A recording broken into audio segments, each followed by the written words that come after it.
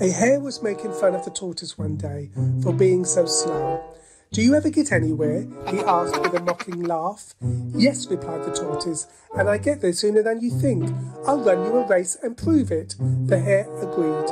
So the fox, as a judge, marked the distance and started the runners off. At first, the hare was soon far out of sight. Then he lay down beside the course to take a nap until the tortoise should catch up. The tortoise kept going slowly but steadily, and after a time passed the place where the hare was sleeping.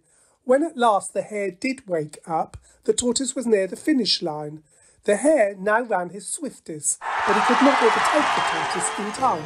The moral of the story is that you can be more successful by doing things slowly and steadily than by acting quickly and carelessly. Slow and steady wins the race.